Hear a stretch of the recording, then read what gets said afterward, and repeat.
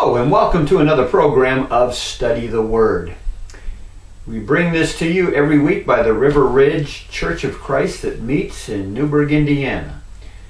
5600 Van Road. It's 10 minutes from I-69. We hope you can come and be with us. Folks, do check out our website. We have many Bible study helps there. Of course, the big one is that you can watch our services live as we stream them over the internet. We upload our past TV programs. We upload bulletins from the past. Of course, you can be put on the mailing list if you would like that. You can listen to our radio program through our website if you're out of the listening area. So go ahead, take a look at our website, and you can see it there at the bottom of your screen. We'll show it from time to time throughout the program today. The big thing is you'll notice the phone number that will appear. Again, we show that throughout the program just as a reminder so that you know where you can call to get Bible information. You have a Bible question on your mind? Let us know. We can give you an answer, we can send material to you, and of course we can even use it on these TV programs. We often say a question that's on your mind, chances are it's on the minds of other people. So please take note of that phone number. You may get me live, or you may go ahead and catch me while I'm somewhere else, and you can leave your message on voicemail. And also request copies of our TV program. We save them on DVD. All right, now we're going to get into this week's Bible question that relates to something we started a couple weeks ago. I do apologize. You know, we started 3 weeks ago a series on worship. What are the acts of worship? And we did a couple of them, and then we got preempted by another Bible question. See, folks, I knew that this series on worship would take at least 6 lessons.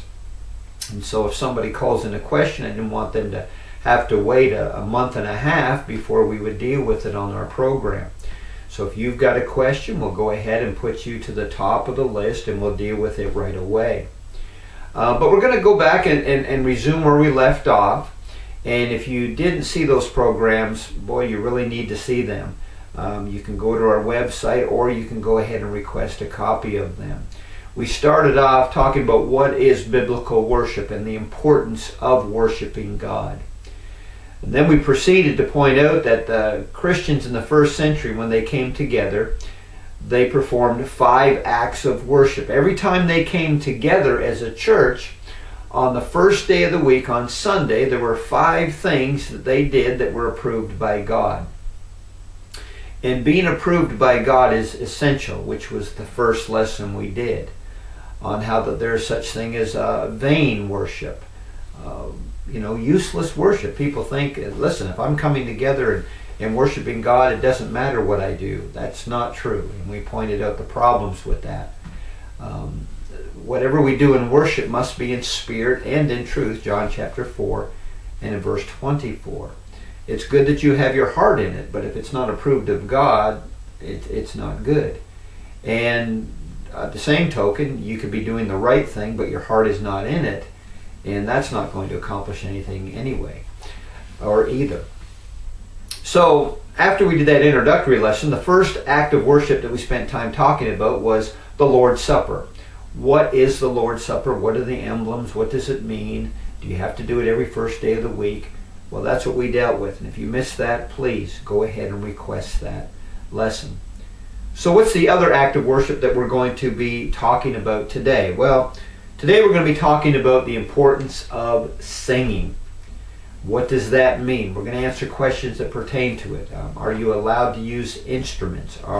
Can we have a choir? Can we have people get up and give a solo? And so much. So we're going to deal with all those aspects of singing, so we hope you'll stay tuned for the next half hour. All right, so let's talk a little bit about singing. Well, the Christians in the first century were commanded to sing when they came together as an act of worship. Let me begin by reading a couple of passages, one in Ephesians, and then Paul wrote the same thing over in the book of Colossians. Ephesians chapter 5, verse 19, Paul wrote, speaking to one another in psalms and hymns and spiritual songs, singing and make melody in your hearts to the Lord. Now I want to stress that. that worship is always for the Lord. Now, there are benefits that we receive, obviously, by worshiping God. We get to have fellowship with our brothers and sisters. We can be strengthened. We can be encouraged. We can draw closer to God. Yes, there's a lot of personal benefits from that. But you notice that worship is primarily for God. In our singing, we teach and admonish one another. In Colossians chapter 3, he mentions the same thing in verse 16, where Paul said, "Let the word of Christ dwell in you richly in all wisdom, teaching and admonishing one another in psalms and hymns and spiritual songs, singing with grace in your hearts to the Lord." Again, yes, we sing to one another, but it's for the Lord. Worship is for God. Now, even within those couple of verses, we've learned a lot. Number one is that we're going to get together and we're going to sing spiritual songs. We're not going to get together and sing "Row, row, row your boat." When we come together, we're going to praise God. We're going to sing those spiritual songs to the Lord. Now, having said that, these verses answer some of the things I mentioned just a moment ago. Well, can we have a choir? Can we have somebody get up and sing a solo? Well, the passages that we just read here, when the church comes together, it says speaking to one another in psalms and hymns and spiritual songs. Everybody is singing praises to God and teaching one another at the same time. There's no biblical authority for a choir. There's no biblical authority for somebody singing a solo. Again, getting back to this idea of that when the church comes together, they sing. If you'll recall, a couple weeks ago when we did the lesson on taking the Lord's Supper, why am I bringing that up? Well, if you'll remember, when Jesus instituted the Lord's Supper, he said in Matthew chapter 26 and in verse 29 that he was going to drink it with his children in his kingdom. And of course, his kingdom has been established. And the fact that the church today gathers to remember the Lord's death, we commune with him. Now, you'll see where I'm going with this in just a few moments. In 1 Corinthians chapter 10 and verse 16, it says, "The cup of blessing which we bless, is it not the communion of the blood of Christ? The bread which we break, is it not communion of the body of Christ?" We commune with our Lord, which he promised, which he said he would do in the kingdom, and the kingdom is here. Colossians chapter 1 and verse 13. So, the church and the word kingdom are used synonymously. So why am I talking about this idea that when we come together and we take the Lord's Supper, we commune with Christ? Well, it's because Christ is among us, and he promised that he would be with us. In Matthew chapter 18 and verse 26, Jesus says, "Where 2 or 3 are gathered together in my name, there I am in the midst." And so Jesus is present. Now, this leads up to a passage over in Hebrews chapter 2, as we're talking about the importance of singing. In Hebrews chapter 2, he was talking about Christ and his brethren. In verse 11 it says, "For both he who sanctifies and those who are being sanctified are all of one. For which reason he is not ashamed to call them brethren, saying, I will declare your name to my brethren. In the midst of the congregation, I will sing praise to you." See, within the congregation, Christ is praising the Father with us, and we're all singing together. Okay, obviously Jesus spiritually, but the point is, the church sings praises to God when we come together and when we worship. We need to remember that. Now, when it comes to singing, in 1 Corinthians chapter 14 and verse 15, notice we're using a lot of verses here.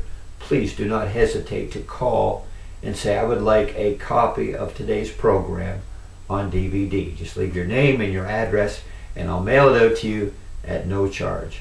And we want to thank all our viewers who have been calling up recently and requesting copies of our DVD and telling us how much or how often they watch our program, and it is encouraging. It's good to know that there are people like you that are interested in learning the truth, because there is so much confusion. There's so much false teaching being taught today, and especially on this particular subject, because people don't want to stay just with the Word of God.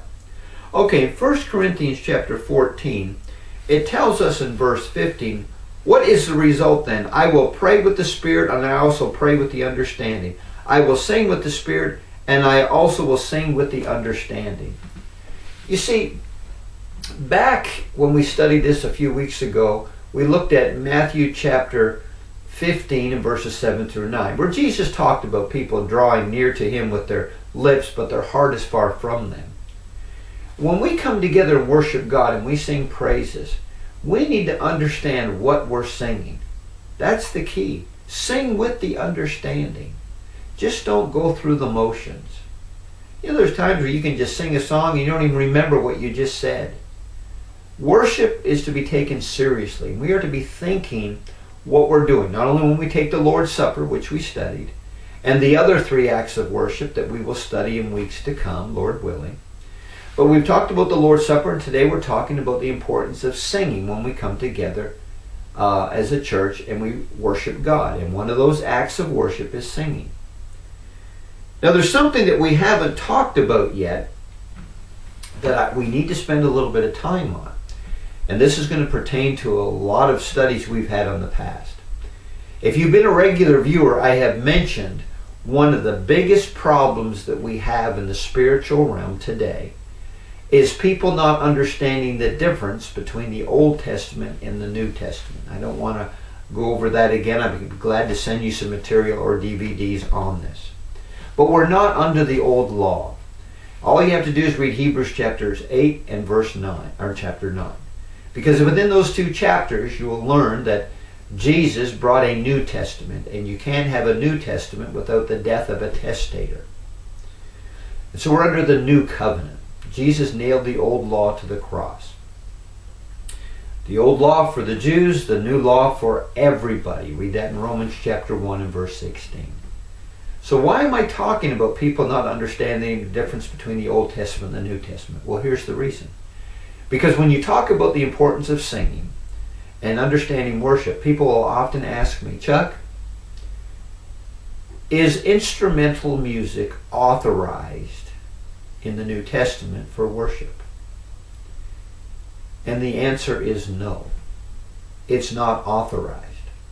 See, Colossians chapter 3 verse 17 says, whatever you do in word or deed, do all in the name or by the authority of Jesus Christ. Jesus has all the authority. Matthew chapter 28 and verse 18. Jesus has all the authority. And Jesus is the head of the church. His church. Colossians chapter 1 and verse 18. Now remember, our very first study on worship.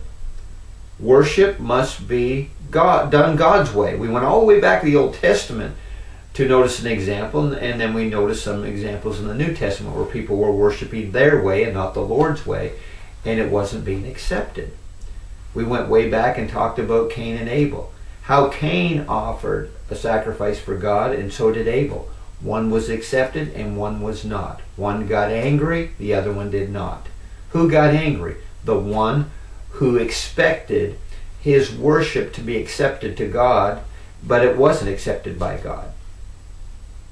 Today, people get upset today too. Oh, don't tell me God doesn't accept my worship. Listen, I can't tell you what God accepts or what God rejects without going to the Word of God. I know what the will of God is. That's why we're told to study. This program is called Study the Word.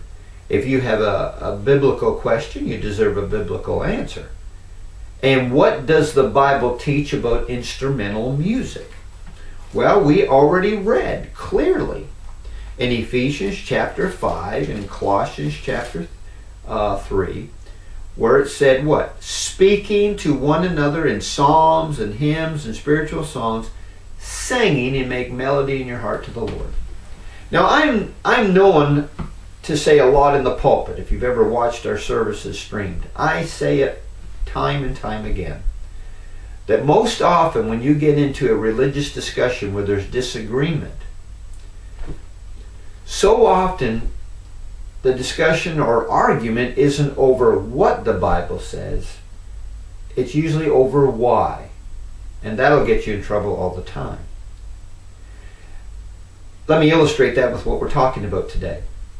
When I've often been in Bible studies and talking about this very subject, about instrumental music and worship today, I will ask, usually the person that thinks it's okay, I will ask them, am I sinning if I don't use instrumental music in worship? And they'll say, oh no, absolutely not. The Bible says sing, you're not singing.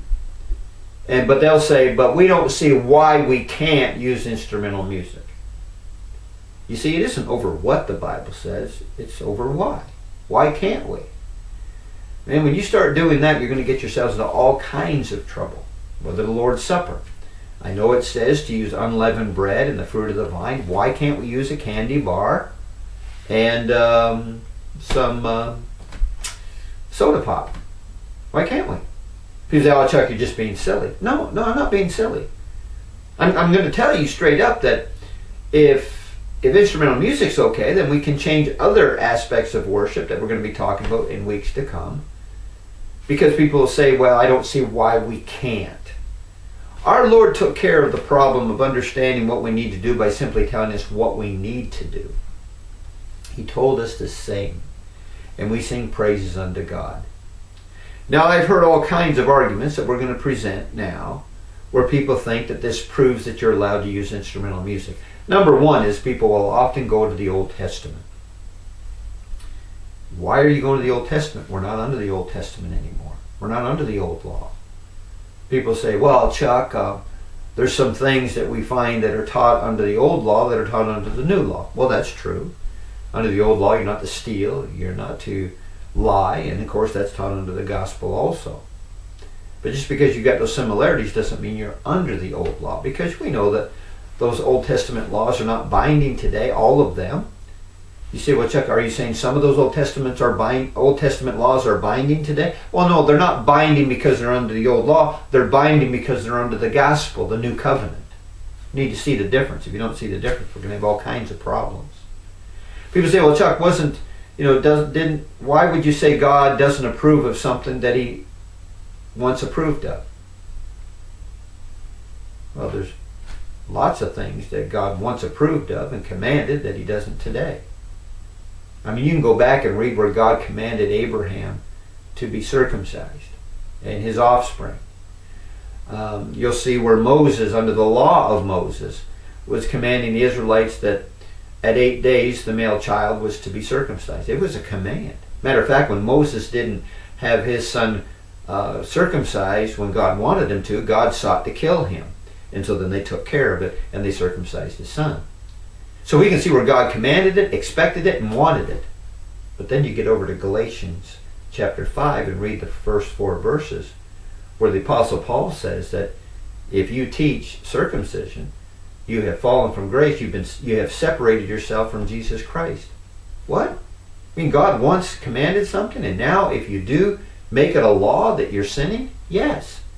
Folks, and that's just one of many that we can come up with. So you can't use that as proof by saying, well, under the old law they use instrumental music. That doesn't prove it. You have to go to the New Testament for biblical authority. That's the key. So that's just not going to work. And then people will say, well, Chuck, I've done an extensive study in Ephesians chapter 5, and when you look at the word psalms and hymns and spiritual songs, the definition of the word psalm, you can look at all these definitions. What does psalm mean? And one of the definitions way down, it says to pluck. You know, when you sing, it means within the heart. Pluck as in an instrument. There you go. What do you mean, there you go? You know, he's using a definition, and one of the definitions implies that singing is like plucking as in an instrument. So they need to be careful, because what they're trying to use as proof is commanding everybody everywhere to play an instrument. Do they teach that? You see, if they want to force that definition, and it means literally that everybody's to pluck an instrument rather than describing how that we sing praises to God, they're now using an argument that is forcing them to have every member and every Christian to play an instrument while they sing. And who teaches that? Nobody teaches that I know of. Okay? And even if they do teach that, it's wrong. Okay? Now, is singing only when the church comes together? Well, no. There are times when you can sing. I mean, when a person is happy, the scripture says, let him sing praises to God. I like what you have over here in Acts chapter 16 and in verse 25. It says, but at midnight, Paul and Silas, here they were cast into prison after being beaten. Okay? And Paul and Silas were praying and singing hymns to God, and the prisoners were listening to them. They weren't singing and playing. No instrument. And by the way, instruments were introduced by religious groups later on. The early church didn't have them. And even churches of Christ, you could say, Chuck, I know a church of Christ that has instruments. They have a band that gets up there and play. Well, that doesn't surprise me. Churches of Christ, even in the first century, were drifting away, and Paul had to write them letters to get them back on track. They were drifting away. You read the 7 churches of Asia in Revelation chapter 2 and 3, you're going to find 5 of those 7 churches were rebuked for things, and they were told to repent. What if they didn't repent? Well, they had totally gone off then, and they've rejected the Lord. And they're just a religious group now. They're not the church you read about in the Bible. And so you're going to find people that are going to say, well, it's okay. It was introduced by man. It wasn't like that in the beginning.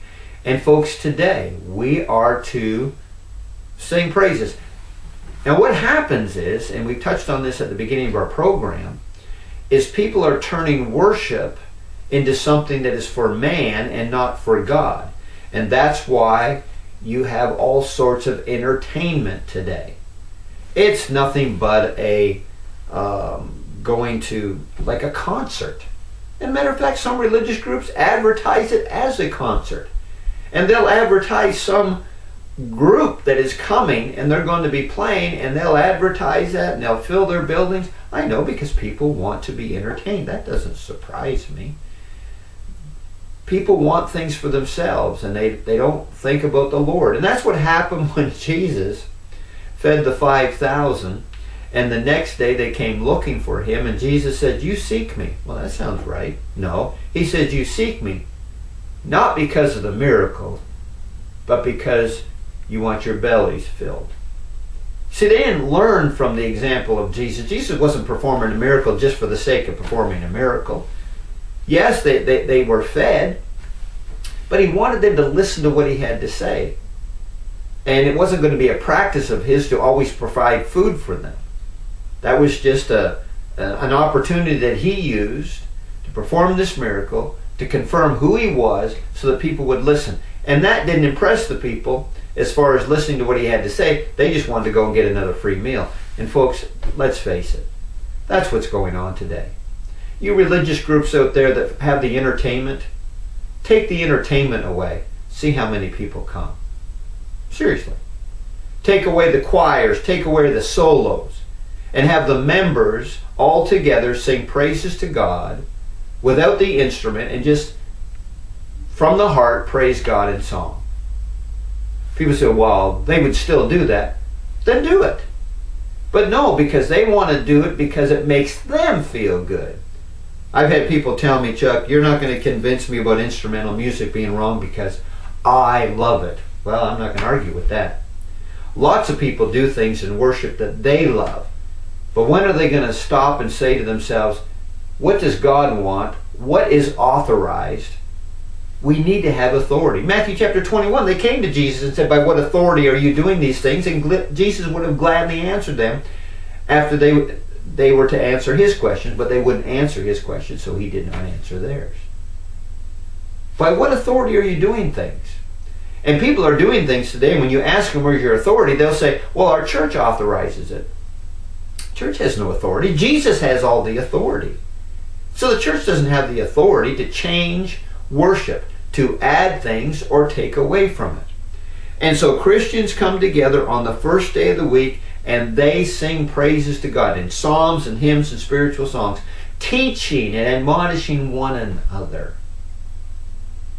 to show you how bad things have gotten. And it's been bad for a long time. I remember I used to belong to a denomination until I had learned the truth. But I thought I had the truth. But I can recall going to a denomination and a gentleman getting up and he's playing an instrument. And they said, so-and-so is now going to play, and this is the title of the song. It was some spiritual name, praises to the Lord. But there were no words. It was just an instrument. Here he was just playing an instrument. Sometimes people play, a piano, and they'll just play a melody. And they'll give that melody a religious title. But there's no words to it.